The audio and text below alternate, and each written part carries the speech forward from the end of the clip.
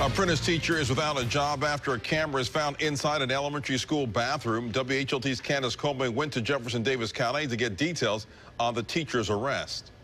Jefferson Davis County Superintendent Will Russell confirms the sheriff's office is investigating a new teacher at J.E. Johnson Elementary, Arthur Martin. This comes after school officials released this statement saying they found a camera in one of the restrooms on campus Wednesday. Since then, we've learned Martin was fired. While you were running.